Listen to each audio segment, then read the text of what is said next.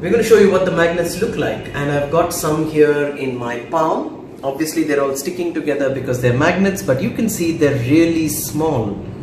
One side is yellow, the other side is white, and the way you use them is pretty simple. You use a little piece of tape that's usually part of the kit. You tear off a little bit, you stick on the tape right there on the magnet, and you stick on the magnet wherever it shows on your prescription for you to stick it on. That's it. The magnet is ready. As you sleep for 8 to 10 hours at night, it will do its work. In the morning, all you have to do is remove the tape, take the magnet, and you can save it for later use, and you can throw the tape away.